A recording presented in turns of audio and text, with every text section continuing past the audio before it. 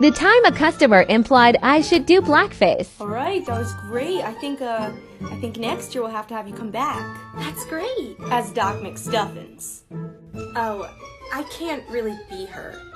Why not? You just gotta, get a lab coat, put your hair in some pigtails or something. Well, one, I'm not 7 years old, and two, I'm not black, so... Well, I mean, there's always makeup, right? No, I have to go. Thank God. That whole conversation was so uncomfortable because that was my old teacher who hired me. Why do you think that's okay? It's not okay. So I quickly wanted to address, I've been getting a lot of comments recently asking why I don't play Tiana, Mirabelle, Moana.